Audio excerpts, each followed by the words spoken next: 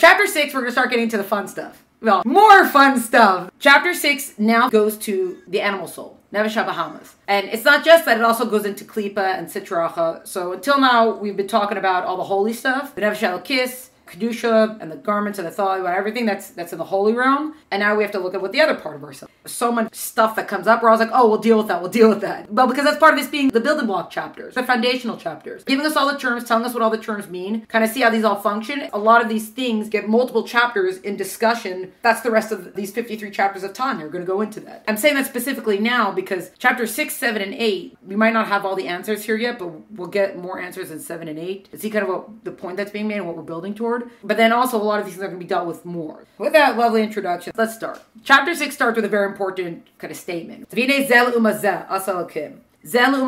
opposite this. Well, as a general rule for creation of the world, but the makeup of the godly soul with the 3 intellectual faculties, or cognitive, the 7 emotive faculties, the soul powers, the animal soul has the same thing. It has the same 3 intellectual capacities and the same 7 emotive capacities. So structurally, they look the exact same. Now, shortcut, what's the difference in practice is that in the godly soul, mind rules over matter, intellect over emotions. And in the animal soul, intellect and emotions are kind of more level. That's part of the battle, is that the emotions or the emotive faculties will often overrule the intellectual, cognitive faculties. Part of where like instinct, just self-satisfaction and pleasure and things like that come in. This is what I want. We're laying the groundwork for the battle, but it's very important for us to realize we're talking about the same tools right now. Each soul has the same tools. And it's also important because if not, then what do you want from the animal soul? If you give an animal soul 7 emotive faculties without the 3 cognitive faculties, then what do you want from it? How can you expect it to be anything other than, think of emotions, an emotive locomotive. How can you expect it to be anything else? You know, that's like, when you speak about Bilam. Well, you know the story of Bilam. He's talking to his donkey, and he comes across kind of a little bit as a fool with all of it. But if you think back, a lot of Mefarshim say that Bilam was one of Paro's advisors in Egypt. Basically, we're going to outsmart the Jewish people. Jewish people are reproducing too much. We can't just have a genocide. We can't just kick them out. We got to do something about them. Who came up with the idea to, we'll have the workforce. We'll trick them into slavery. So commentators say that was Bilam. So Bilam wasn't a nobody.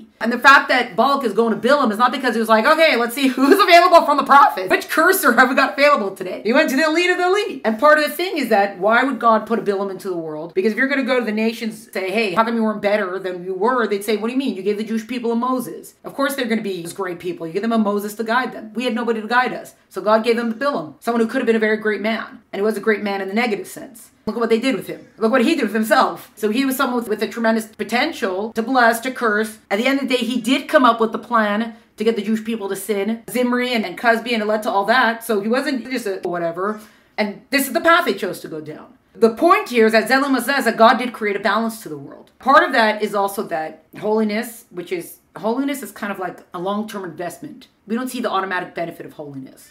We don't see the automatic benefit of choosing God. Versus materiality, not just things that are not allowed, but things that could be temptations and all kind of stuff. That's the second choice. The 2 pills that were offered. If all that stuff didn't seem to be good, to our eyes, it didn't seem to be good, there's no balance to the world. There's not a real choice there. Obviously, I'm going to choose holiness. Do you want light or do you want thick darkness in which you cannot move? The answer is pretty obvious. Part of free choice is that both seem to be viable options. There's a balance to the world in which indulging in the physical world seems like a real option because there seems to be a real benefit. That benefit is usually more immediate and it's a more visceral benefit. But without it, there would be no choice. It would be so obvious to choose holiness. The animal soul is going to be battling this because it's got the godly soul in its ear telling it, listen, I know you want the cake right now, but it's not worth it. Or it's not worth it to ditch, whatever the mitzvah is going to be. In the other classes, I always have to choose a mitzvah that everyone can handle. So sometimes we can't talk about Shabbos too much. So we always talk about shatnez because no one has a problem talking about shatnez. So when we talk about mitzvahs, we talk about shatnez and use that as a metaphor for whatever mitzvah you kind of have a hard time with it. There has to seem to be like this benefit to it that the godly soul is like, don't do the shatnez, don't do the shatnez. And the animal soul is like, what's the big deal? It feels nice. One thing that we're also going to lay out here, because you're saying, look, if this is the way the animal soul is made, that it's got the intellectual and the emotive faculties a little bit more even-handed, also, how can you expect it to be anything else? You've made it to desire material things. How can you expect it to not do that? Why would you tell it, oh, look, I know you love cake right now. You could love God too. Not the same thing, okay? Cake is delicious. God is not. So why are you pretending like it's the same thing? So here we have the midos, as in our emotive faculties, they're according to the seichel. So what do we mean by that? Think about a little kid crying over spilled milk. That's what children cry over. Not only that, they cry over she's sitting in my chair. And you're like, it's the same exact chair. Why are you crying? Take this chair. No, I want my chair. Well, they're 4 years old. That's why they're crying over it. That's why we have the more adult-looking person who's obviously lost all this hair, crying over a broken heart. Children don't cry over broken hearts. They don't get it. Their friend doesn't want to play with them. They just think they're mean, and then 4 minutes later they get over it. Adults cry over broken hearts. First of all, they can understand what a broken heart is. The depth of their intellect is much more. Now, what's the difference there? Why is the child crying over a broken heart? Not in a negative way, because they're children. Children don't have a capacity to understand these things. As we get older and assumedly mature, we take all these emotions that we've already had, things that we'll cry about, things that we love, things that we fear, and we transfer it to assumedly more mature things, more mature emotions. That's part of why teenage years are so wacky, because our bodies are becoming adults. They're like morphing. There's a Kafka thing going on there. We're morphing into adults. The mind, the intellect is broadening to become an adult intellect. Why are teenagers so morbid? This is my theory anyways. They can finally understand death. They can understand permanence of loss. Children don't understand it. You tell them, oh, Bubby's in Shemayim now, or whatever. And they're like, okay, Bubby's in Shemayim. I miss you, Bubby. It's very sweet and it's beautiful, but they don't really get it. They don't feel like the gaping emptiness of when something's taken away from them. At the same time, the joy that they feel in something is very different also. When someone really does you a favor, kids don't understand things that are done for them. Can you get me this? Like, oh, look, I buy your present. Yay, thanks so much. And 4 months later, your present is like broken on the ground. Yeah, they appreciate it, but they appreciate it in the child capacity. So what happened? Well, we matured. Our minds broadened. We took things that we love and we transferred it to something that more befitting an adult. So we can do this in the spiritual. That's the first thing that chapter 6 is telling us. The fact that we have a capacity for loving things, the fact that we have this capacity to fill in all the other emotions there, we could take that and we could go beyond it. I call it, you got to finish the sentence. Everyone likes to say, oh, let my people go. But they don't finish a sentence of, so they may serve me. That's the end of the sentence. Or like, tikkun olam, tikkun olam. But yeah, we got to finish the sentence. So in this way, we got to finish the sentence. Why do I have a love for something? Why is this something worthy of love? Why is friendship worthy of protection? Right? Why is a relationship something that's worth fighting for, or a value, or something like that? So you go, because, life and whatever. But you got to go a step beyond that. Who gave us life and who gave life meaning? Who told us that life is something valuable? It doesn't end at just saying life is valuable. Life is valuable because God gave it value. That's obviously a broad thing, but anything that you could substitute in there, we could do that. Especially because we have mature adult intellects, we can go to that one step beyond that. When we say, oh, we can't do this, how am I supposed to find joy in God the way I find joy in a piece of cake? It's because you have to finish the sentence. You have to go to the next step beyond that. And we have the capacity to do that. Not because it's easy and not because it's not a process that has to occur. It's something we have to train ourselves to think this way, but this is part of what has to go on. And we can do this because our animal soul, the Nefesh HaBahamis, the natural soul, has all the capacities there. It has the tools there already. We just need to reconfigure it because the balance is off. I don't remember which Rebbe said it, but it might be the Rebbe Rasha, but I don't remember. One of the Chabad Rebbes told his son that God did to human beings a great kindness, that he created us to walk on 2 feet. Animals walk on all 4, so their minds and their hearts are level and they're looking down at the ground. Human beings stand on 2 feet, our minds are above our hearts and we can look upward. That's what we're trying to aim for over here. We want to look upward. We don't want to be looking down at the ground. We are naturally built the way we are supposed to function, with our brains ruling over our hearts. That if our heart is chasing after something or going somewhere, the mind's got to kick in and say, wait a second, what are we doing here? Or why are we indulging in something specific? We have to finish the sentence. Now, it also talks about how the world is a balance between Kedusha and Klipa. So the things that are shell and the things that are holy. Why is something holy? You say this is holy, but why is it holy? It's holy because it actively reveals godliness in the world. So the Torah and mitzvahs, all that kind of stuff, it's a revelation of godliness within the world. It's an active revelation of godliness. I am throwing up the blackout shades, right? I'm pulling them up. The world spiritually is a place where there's a lot of blackout shades. Each time I do a mitzvah, each time I engage in holiness, Torah study, or whatever it is, I am opening up the blackout shades. I am actively bringing spiritual light into the world. Now also think about it like with the sun streaming through the window. The sun's always streaming. The sun's always there. We'll kind of skip ahead for a second, which is skipping ahead to many chapters, but it's also toward the end of this chapter. Where does the sun go on a cloudy day? It doesn't go anywhere. There's cloud cover. And you know that because when the airplane breaks through, the sun's there the whole time. There's only 2 reasons why we don't see the sun. Either something blocks it or we've turned away from it. The sun is always there. It's a very deep metaphor for spirituality and godliness. There's only 2 ways we don't see God. Something blocks it or we've turned away from it. So godliness, holiness, is us opening up the window shades. We're opening up the blinds. Klipa, Sitra Achar specifically, the other side. Why do we call it the other side? Notice we don't use the word evil. Evil is part of it, but we don't use the word evil. This is forbidden to you. Why is it forbidden to us? Because it blocks godliness. Actively. It's an active blocking of godliness. It's not just like, oh, I didn't reveal it. It's me pulling down the blackout shade. Why is this forbidden? Why is that forbidden? Because our spiritual mission, if you want to get it like even bigger than this, we were put into this world and we have one job. Each of us have our own personal missions to do, but in the global aspect of things, we've got one job. You came into this world to make this world a home for God. You came into this world to bring godliness into the world. Anything that does not align with that job, anything that does not actively bring godliness into the world, that does not allow godliness to shine through the world, is automatically something that works against it. Or is automatically something that does not allow you to fulfill the job. You got one job. 6, 7, and 8 are all going to cover this and go a little bit more into it. This is kind of introduced here in chapter 6. Our purpose is Kedusha, is holiness, bringing light into the world. And anything that does not align with it, that does not actively bring godliness into the world, is not a fulfillment of our one job. Oh, even neutral things? Well, technically a neutral thing did not specifically bring godliness into the world. Which, just to kind of give a parenthesis here, there's a difference between transgression and temptation. We'll use that here. Transgression, we know, that's a thou shalt not. Okay, you can't argue it. That's what it is. So if you're going to do it, you know that you did it wrong. At least if you're honest. But we know this is a thou shalt not. But why do you care about temptation so much? Why does God care if I have 3 pieces of cake? Or whatever, where shatnez. No, wait, shatnez is a thou shalt not. Why does God care if I go to a concert, let's say? Okay, we'll go back to the cake. So why does God care if I have 3 pieces of cake? There is no thou shalt not eat 3 pieces of cake. Find it. Find it for me in the Torah, thou shalt not eat 3 pieces of cake. Why do you care? For a very specific reason. When I eat 3 pieces of cake, I am strengthening my animal soul. And each time I strengthen my animal soul, it makes it harder for me to listen to my godly soul. When it's become time to do a mitzvah, to do something that I don't want to do something I'm supposed to do, in a certain kind of way, it's going to be much harder for me to do it. It's just factual. The best example, which I think we kind of gave it already, is what happens when you never tell a kid no. They become a spoiled brat. So what happens when you don't tell your animal soul no? The animal soul becomes a spoiled brat. And it becomes very hard to tell it no, metaphorically. Very good. Yes, we are actually talking about thought also. We're talking about thought, speech, and action. Yes.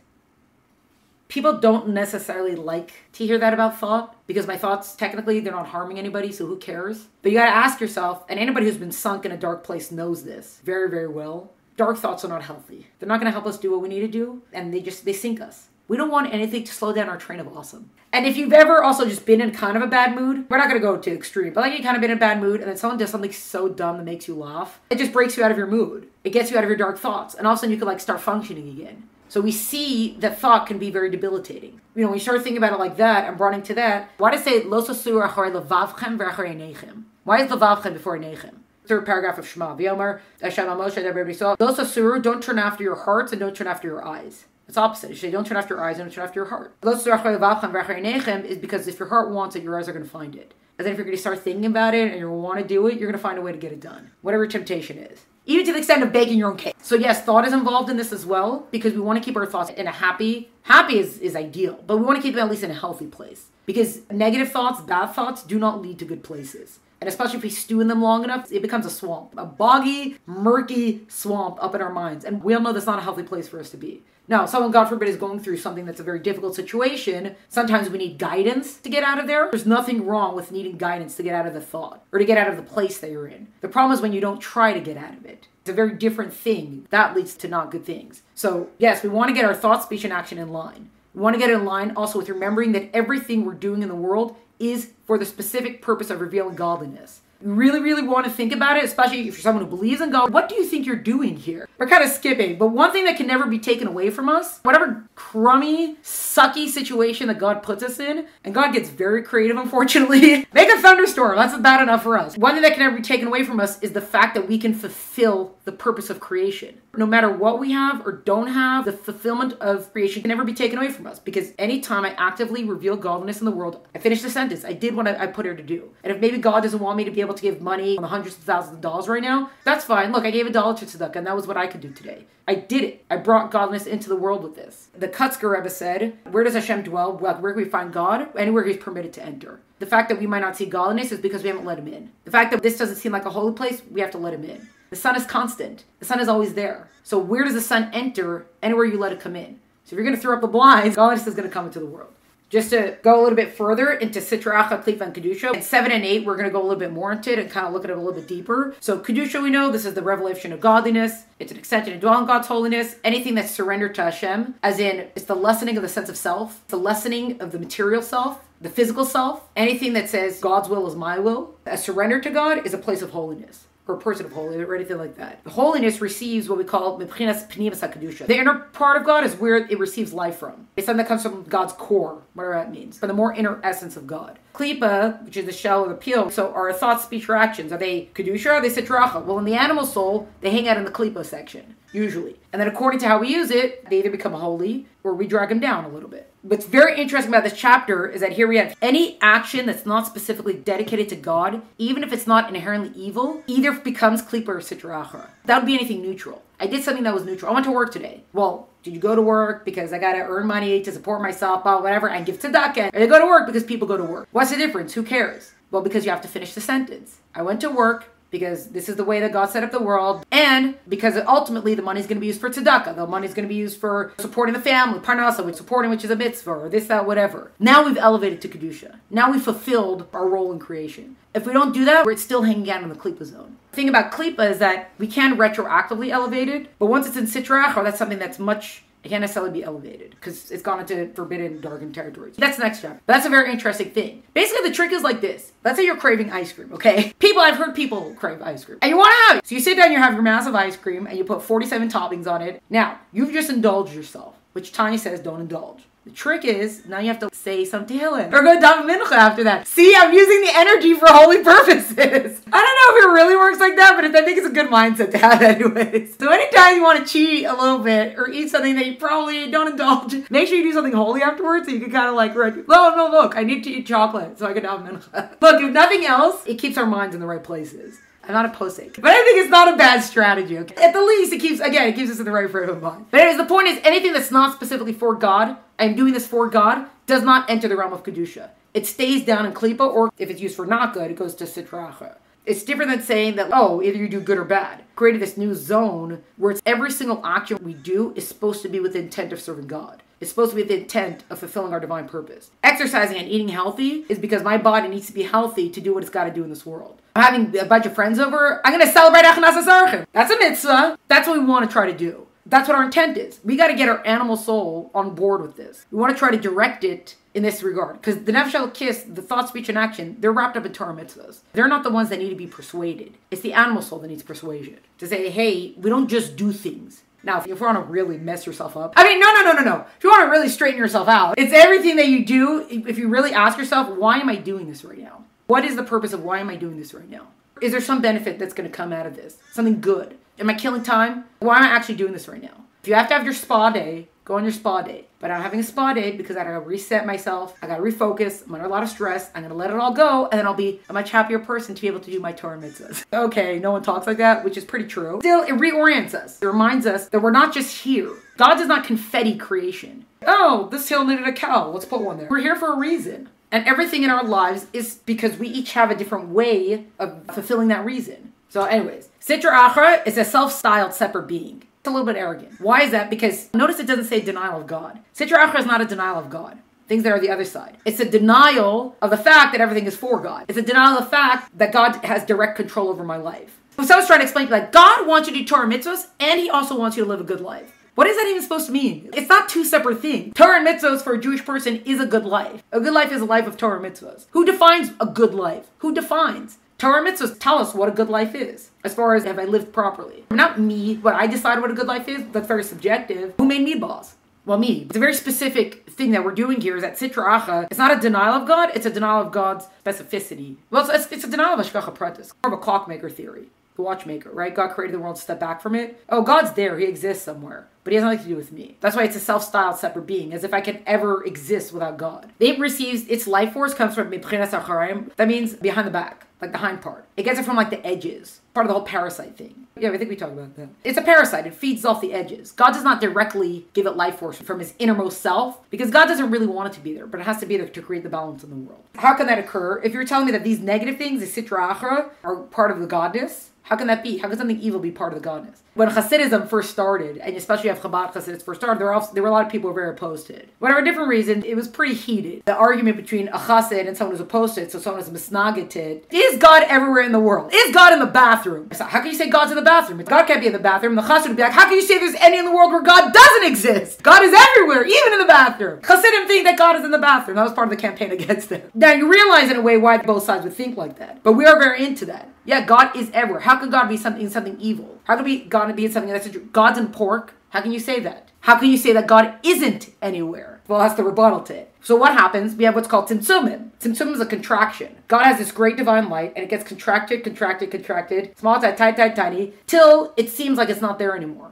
Till it seems not visible. There's a lot of descents, there's a cause and effect, there's a lot of different stuff that goes on. We're not gonna get into all of it now. There's a lot of levels that it goes through until it seems to not exist anymore. There's a lot of veilings that occur. And that is how it can give life force to all these negative things. Because especially Chabad Chassidus is very, very, very into there cannot be anything in the world without God. Then you're saying that there could be something that's not God. And how can you say that? Contracts it till it's dim enough to vitalize an object. So because God doesn't really want to be in this negative thing, and because the negative thing has to seem negative to our physical eyes, that's what its role in the world is. It's so contracted, it seems godliness is not even there. The object, or whatever the negative thing is, it masters the divine light, so it's considered an exile, like a captor and a slave. It's not being dragged along to wherever the negative things is. So when we transgress, we're contributing to the captor and the slave situation. Wait until we get into the chapters that really go into transgression. Those are so much fun. Well, they're terrible, to be honest. Unfortunately, if someone transgresses, they're putting on more shackles. Now, there are certain things which they're beyond our redemption at our level. And how do we know? Because, well, it's forbidden to you. Pork, forbidden to you. Why is it forbidden to you? Because our godly mission here in the world right now, we cannot elevate it.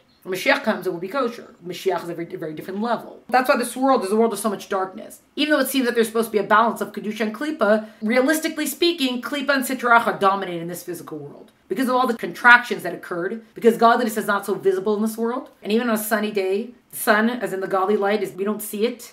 That's why this world is a world of much spiritual darkness. And that's why the word olam means world. It comes from the word of Helen. The word of Helen, which means hidden. Which, to be frank, because godliness is so hidden in the world, that's why so many things suck. In my very poetic way of saying things. Because if we could actually see the light, either we'd understand certain things that occur, or there wouldn't be certain kind of darknesses in the world. Because darkness cannot exist where there is light. It is actually impossible for darkness to exist where there is light. When you have your flashlight in the darkness, there cannot be darkness within the reach of that light. It is actually impossible. You don't remove darkness. You don't have to kick it. You don't have to sweep it away. You need light. Light is what removes darkness. Oh, what about a shadow? Well, a shadow means that something blocked the light, doesn't it? We know that Hashem has different names. Some of this is kind of sidetracking, but all fits into this chapter. We know Hashem has different names, and those different names that we use tap into different aspects of our relationship with God. Sometimes we call God Master of the World, Adon Olam. That's what we're focusing on there. The name of Aleph Lamed, the Yud Gimel Midas Rachamim, that's Hashem Kel, Racham V'chanan. We have the names of Havaya, that's the Yud and the Hey, and then a Vav and a Hey. We call it Shem Havaya. That is the part of God, of creation, goodness within creation. And then we have the name of Elokim, Bereshis Bara Elokim. As Hashemah B'Saaretz. Elokim is gematria of nature. The name of Elokim is a name of judgment. It's a name of restriction. God created the world with the name of Havaya, and it's too much. It's too bright. So then we have the name of Elokim, aka nature, which shrouds over the name of Havaya. When we look at the world and we say, oh, it's working according to nature, who set the rules for nature? Nature is what we understand as the rule for the functioning of the world, but that's the name of Elokim. That is how God sets out rules for creation, is that he functions through the name of Elokim. And that's a constricting of a godly life. That's what we call it nature. We don't say, oh, here's God. We say, oh, that's nature. Technically, what happens is that when there's a miracle, especially a miracle that we see, or if you think we see moments of Hashgacha Pratis, that's a moment when the name of Elokim has kind of opened up so we can see Havaya shining in the world. We can see the actual truth of what the world is, of the name of Havaya. It's a much more expansive and goodness. Okay, I think we did the last part here. It just tells us that there's two levels of Klipa. We have what's called Klipas Noga. Klipas Noga is the gray zone. When we talk about Klipas Noga, that's like the middle part where it's like anything that's permissible or mundane, any of the neutral stuff that we do, that's really more referred to Klipas Noga. And then there's Shalosh Klipsat Tameos, the three completely impure Klipa. That falls into Sitra Achra. If you would see it in the text, you'd see that Tanya specifies, according to what it's talking about, Klipas Noga, which is neutral, the gray zone, or Shalosh Klipsat Tameos, which is anything that's forbidden. Thought, speech, and action is completely unclean and evil and has no good whatsoever. Shalosh Klipas Tameos are things that cannot be elevated. Klipas Noga are things that can be elevated according to how we use it. The Alter Rebbe's Chassidim used to say that what's forbidden is forbidden, what's permissible is unnecessary. But I always say, well, just because you're allowed to do it, if you indulge in it, what are you doing it for? So if you're just indulging yourself, you don't go, because I want to, you're feeding your animal soul. What happens when you don't tell your animal soul no? It gets harder to tell a no when it matters. And think of it like you're adding more rocks. So it's harder to defy gravity. Cue the song. You can't defy gravity if you have too many rocks in your pocket. You have to have things that are going to raise you up. So each time you're going to give into temptation, even if it's not specifically transgression, you're just adding more rocks to the gravity belt. So that's why even just because it's permissible, doesn't mean you have to do it. And if you are going to do it, you have to figure why you're doing it. If it is a sense, then you'll know if you should be engaging that behavior. That's chapter 6, which sets us up now for the next 2 chapters where we're going to go more into all the parts of the animal soul and Klipa and Sitra Achra. And then we can finally get to chapter 9, which tells us now what happens when we put the godly soul and the animal soul, they get pitted against each other.